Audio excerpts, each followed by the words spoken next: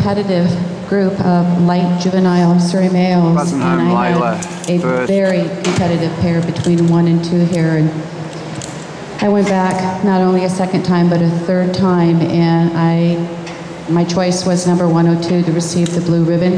Go ahead and walk him out.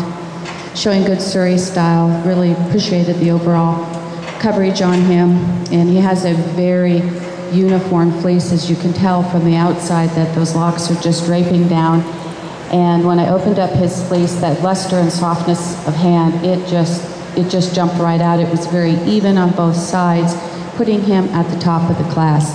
I will concede a slight advantage to the degree of density within the locks relative to this young male's fleece.